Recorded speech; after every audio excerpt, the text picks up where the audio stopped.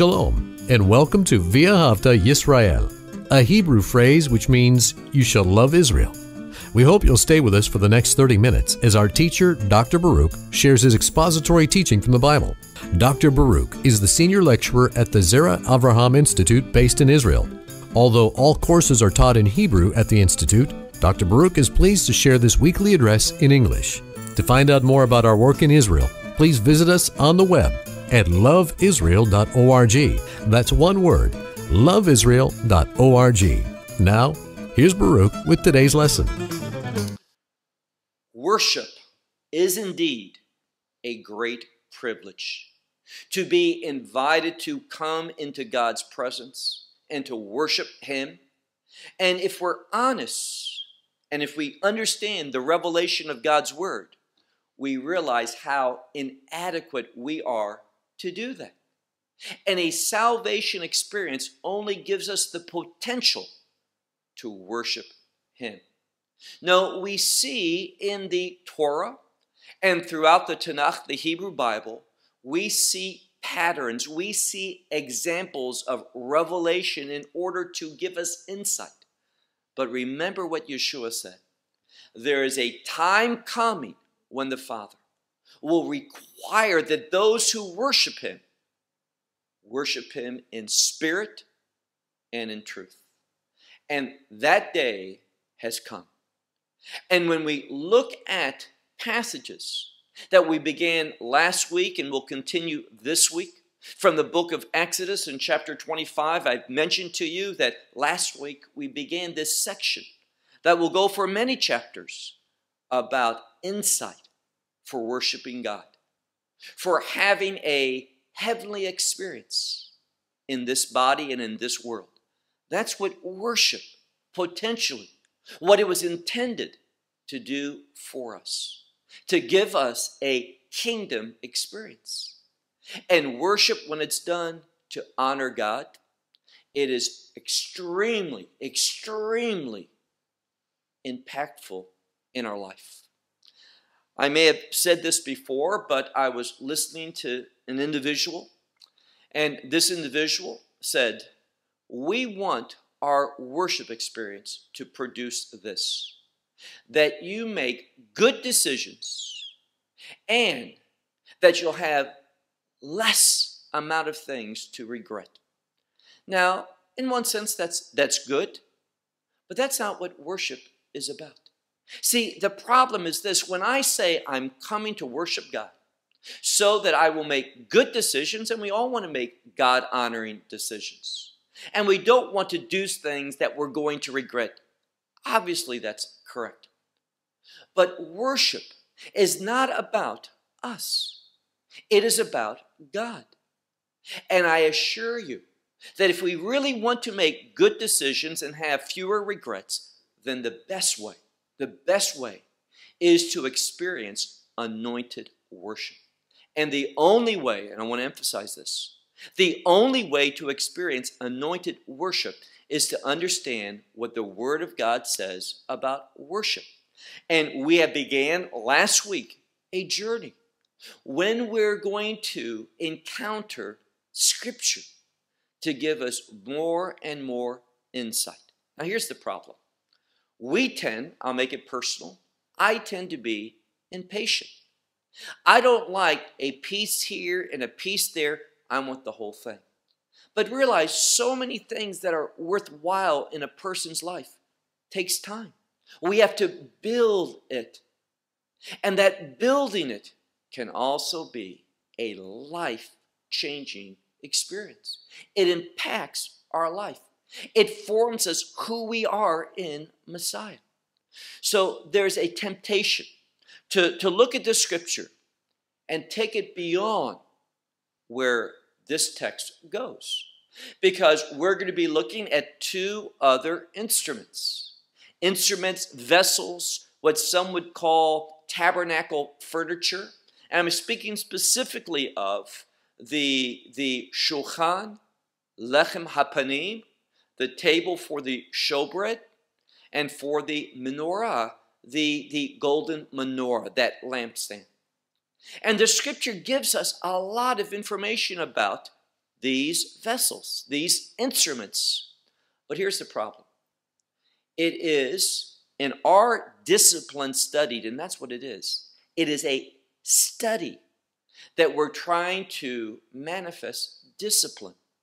Allow the Word of God to speak to us. Now, you may say, you know what? I came away from this study, and I really didn't find anything to encourage me that impacted me. That's okay.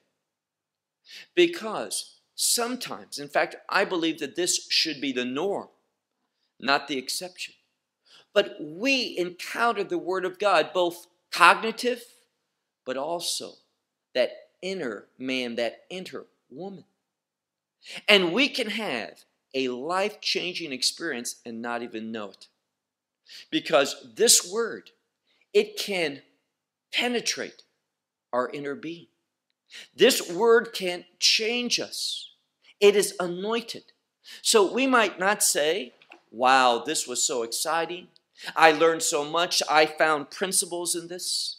Sometimes we simply need to digest that Word and trust that that Word will bring an inner change. And those inner changes is what's going to bring about the greatest outside changes in our life. So with that said, take out your Bible. Look with me once more to the book of Exodus, Exodus chapter 25. We're going to, God willing, conclude this chapter and begin with verse 23. And we simply want to take the scripture for what it reveals and not run to other places for additional biblical revelation concerning this. We'll allow the Word of God to reveal to us what He wants us to know in the timing that He has according to scriptural order. Verse 23. Ve asita, and you shall make. And this speaks first to Moses, but it speaks about Moses' responsibility. Hu achrai, he is responsible for this. So that's why God speaks directly to Moses, and he says, and you shall make, we'll learn later on, that there's other people involved. But Moses is responsible. He's the leader. And you shall make a table of atzei shittim. This is acacia wood. In the same way that we saw that the Aron Habrit, the Ark of the Covenant, it was made from acacia wood, so is this table. This table that we're speaking about, it says, you shall make it, this table, from acacia wood, and it gives the dimensions, very similar to the revelation concerning the ark. We read that its length is 2 cubits. The ark was 2.5. Its width is 1. The ark was 1.5.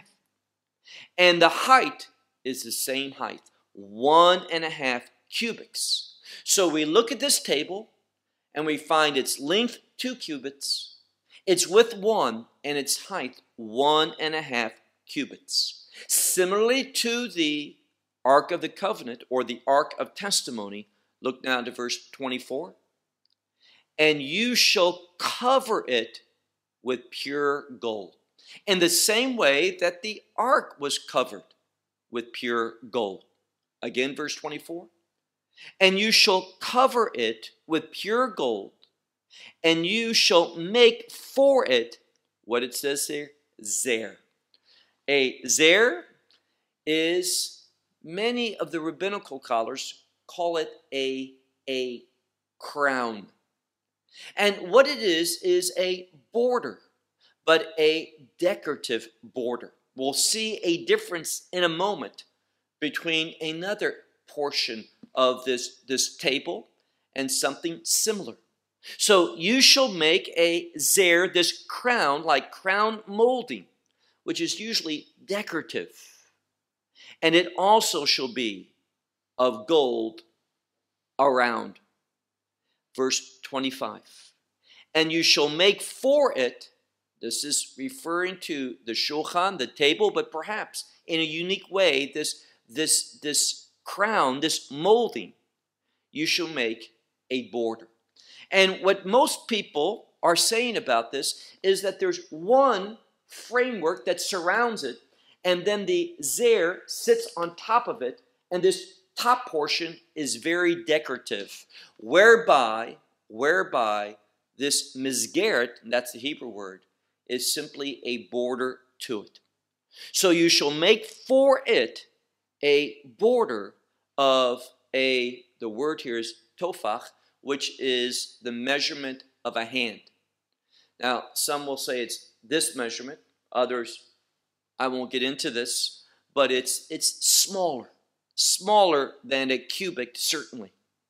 So once more, you make this border, and we're told here that it's one hand's width around. And you shall make the crown, this crown molding of gold for, and this shows the connection of one on top of another. You shall make it for the border around, verse 26. And you shall make for it, here again, probably for the table, 4 rings of gold, just like we saw 4 rings on the Ark of the Covenant. What were those 4 rings for? It's going to be the same thing for here. They assist in its transporting, it being moved. And of course, the Mishkan, the tabernacle, was portable. So you shall make for it 4 rings of gold, and you shall set these rings upon the 4 corners, which are to the 4 legs. Now, what's unique here? A table is not like a aron, like the chest, but rather a table has legs. And obviously, this one has 4 legs, and on each of these legs, the quarter of them, they place these rings. And the purpose for them, as I said, is very similar. Look at verse 27. Opposite the border, there shall be the rings for, and therefore a house. Now, a house is something that one dwells in, and these so-called houses are for the badim. The badim is what we talked about as well last week. I mentioned another Hebrew word, mot, which is a pole. So a bad, in this case, is a pole that goes through the rings. They're placed upon 2 on one side, 2 on the other.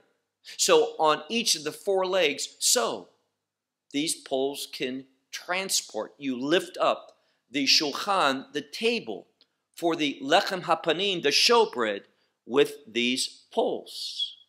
It says at the end, to carry the table, just like we said, verse 28. And you shall make these poles of the same material of acacia wood, and you should cover them with gold. And you lift up with them the table. So in the same way that to move the Ark of the Covenant, you had to use the poles, in the same way, you have to use the poles for the shulchan, the table of the showbread. Look at verse 29. Now, verse 29, we are somewhat dependent upon the sages because of the words here. Some we know, but how they're used in ancient Hebrew can be a little bit different than how they're used today. Move on to verse 29. And you shall make, and 4 things are being said here. We have the word for like a bowl. Most believe that these bowls are what the lechem, the bread, is placed in. And then we have the kafotav. These, usually in modern Hebrew, it speaks about a spoon. And it may be what you remove, most people believe this, remove the lechem, the bread, from the oven.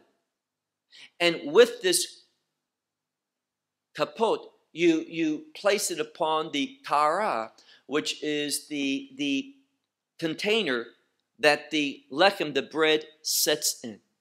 And then you have two other things mentioned here. And this would be the shelves because, and if you see a picture, and maybe it would be good at this time that a picture would come up of the table of showbread. And you can see the shelves. So this is what the first word, or literally the third word here, but the first word of the last two, refers to the shelves. And then for there to be shelves, you have to have like a wall. These would be the pillars, the last word, where the shelves are attached to. So the lechem panim, the showbread, is stacked in a very precise way that you can see from the picture. Move on, second part of verse 29.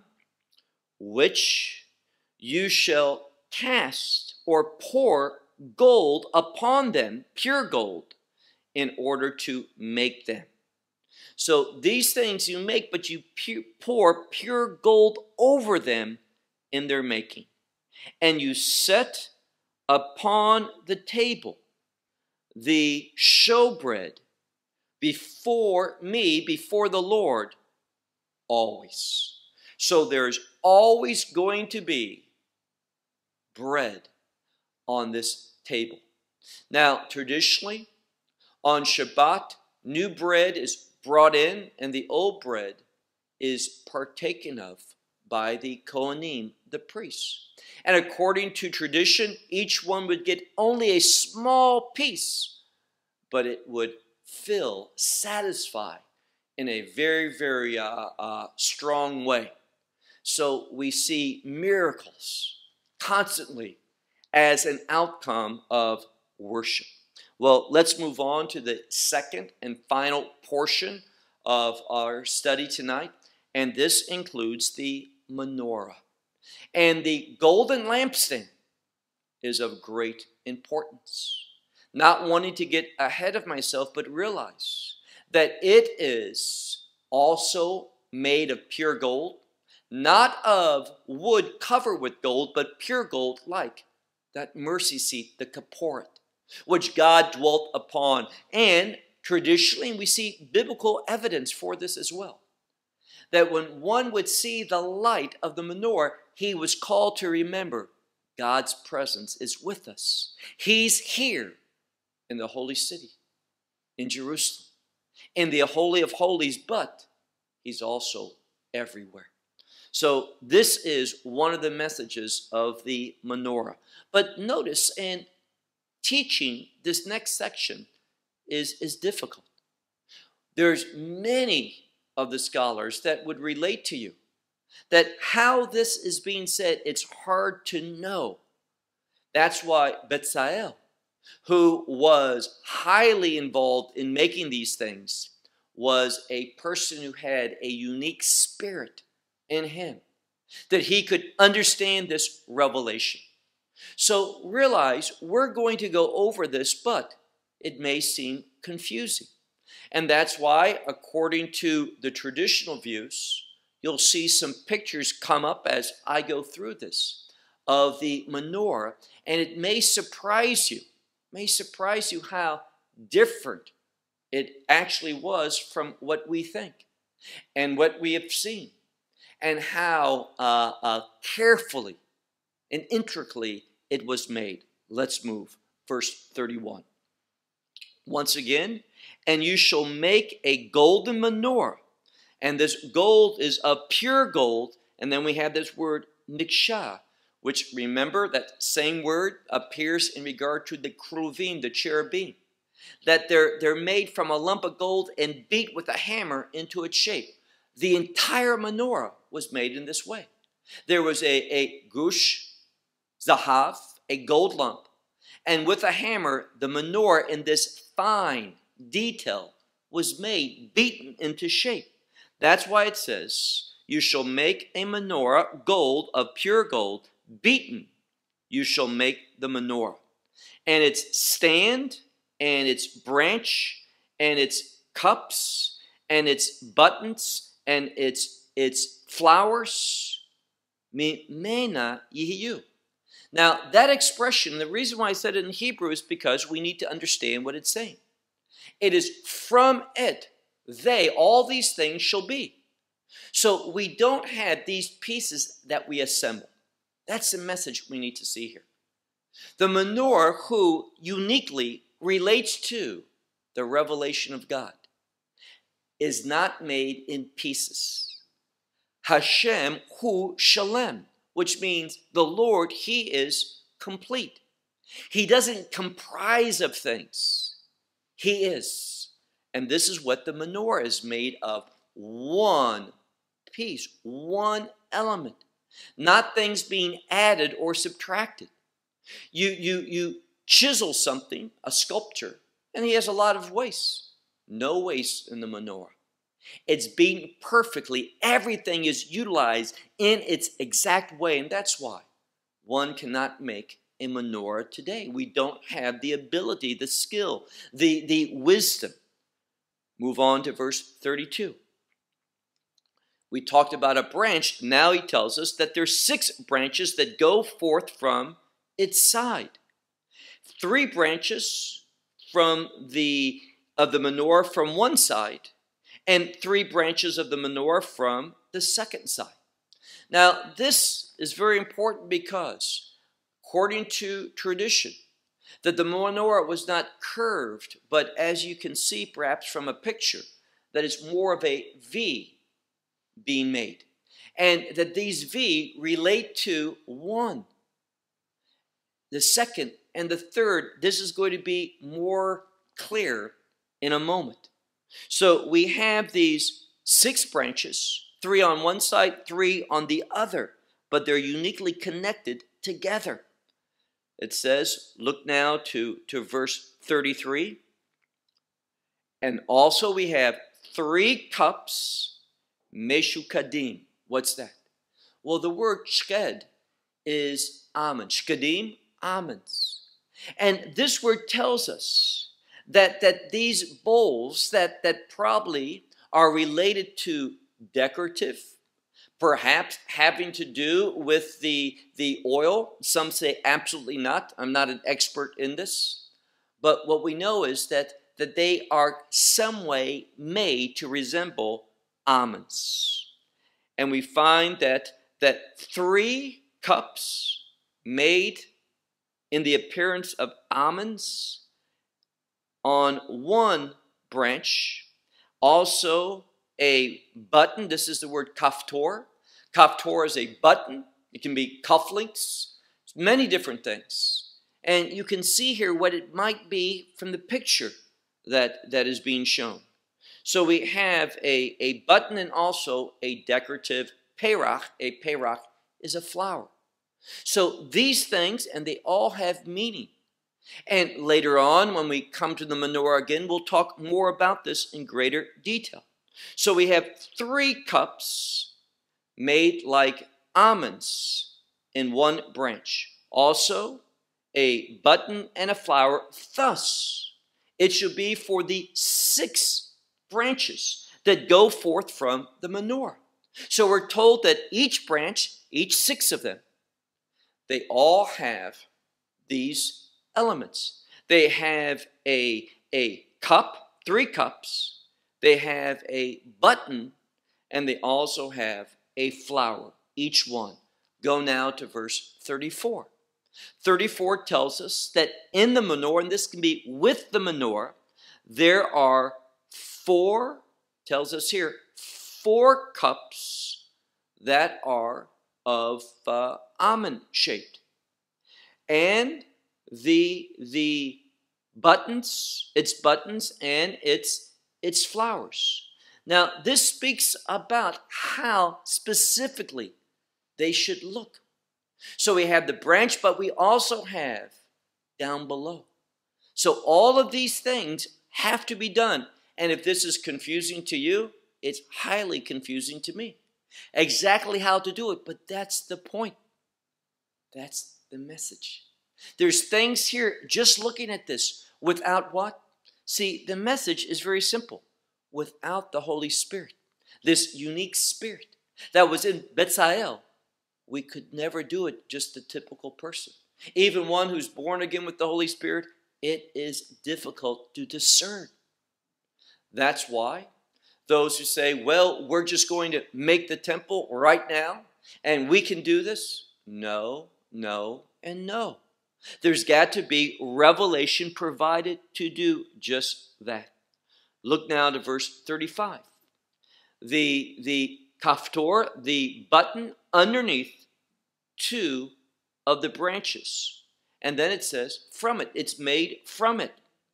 And a button underneath two of the branches from it, meaning it's made from it. It's all together. And finally it says the same thing.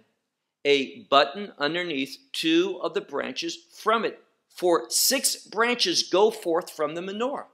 So we see here how, and this goes to support what I said earlier, there is 6 branches, but he talks about 2. And what's underneath the 2? The 2 would be here and how they're put together in a unique way. Do you understand how to make it? Probably not. But Bezalel and others were uniquely called to this task. Verse 36. And their buttons and their branches from it. Now this mimena is telling us it's all from the same substance. They shall be, all of it, beaten of one pure gold. So now we have the clearest definition. It says all of these, the cups, the buttons, the flowers, the branches, the base, everything is beaten from one lump of pure gold. It's all made from it. That's what it's trying to say. Verse 37. And you shall make thee, and now we have the word nerot. Nerot is where the light comes from. In my opinion, this is where the oil is uniquely located. So the cups, although some see it differently, the cups hold the ner. The ner is the candle. Now, this is all oil, but in modern Hebrew, a ner is a candle. But it can also simply be where the oil is. So when we look at this in clear detail, we're told, and you shall make 7 nerot for it. 7 places where the oil is kept and it can be illuminated. Why do I say that? Keep reading in verse 37. And shall go up, this is a word for kindling the light, lighting it, but in ancient Hebrew, it is to make the flame go up of the lights. In order to do what? In order to illuminate however panea, beyond its face. Meaning this, that the light of the menorah goes beyond its face, meaning it's just not around it. Normally when you have a light, the light is around the source of the light. What it's telling us is that this is unique and it goes beyond its source. It goes beyond where the menorah is. And that's why the tradition based upon this verse is, no matter where you would go, if it was nighttime, wherever you would go in Jerusalem, the light of the menorah, not a huge vessel, but nevertheless, it would light up the whole city. You could see the light beyond its place. Verse 38. 2 other things are used here. We have its tongs. Now, this is probably for dealing with the wick. When you light the menorah, and then you have also the extinguished cups. This would be to extinguish the light in the morning. So you have these 2 things, the tongs and the extinguishing cups. They also are made of pure gold. Verse 39. Now I use the word gush. Gush is a lump. But here we have a different word. It says kikar. Now that's a measurement, a talent. Talent is an old English word for a measurement. A talent of pure gold will be made it. It shall be made with it. And all of these vessels. Now, the last verse that we're going to deal with is really where a great piece of the wisdom is. Because this has to be made, but notice what he says here. And I want to read the Hebrew. Ur'e ve'aseh be'tafnitam.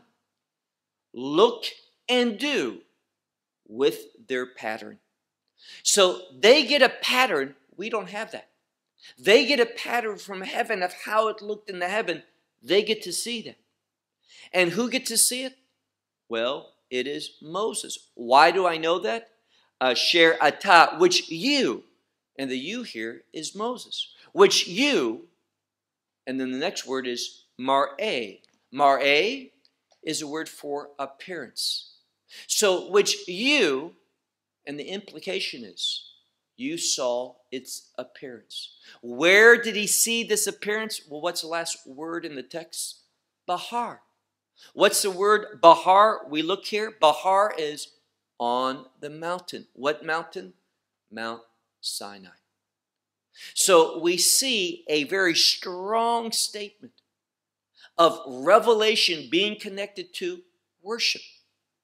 We also see Moses receiving this revelation. He gets the appearance of it for him to share that revelation and carry out the work. This is all to put a degree of authority upon revelation. And how Moses received from God and gave faithfully, accurately, correctly to those who carried things out. And one of the implications of that is that we can rest assured that the Holy Bible, the Scripture, is indeed accurate revelation from God, perfect revelation without error. Well, I'll close with that. Until next week, Shalom from Israel. Well, we hope you will benefit from today's message and share it with others. Please plan to join us each week at this time and on this channel for our broadcast of LoveIsrael.org. Again, to find out more about us, please visit our website, LoveIsrael.org. There you will find articles and numerous other lectures by Baruch. These teachings are in video form. You may download them or watch them in streaming video.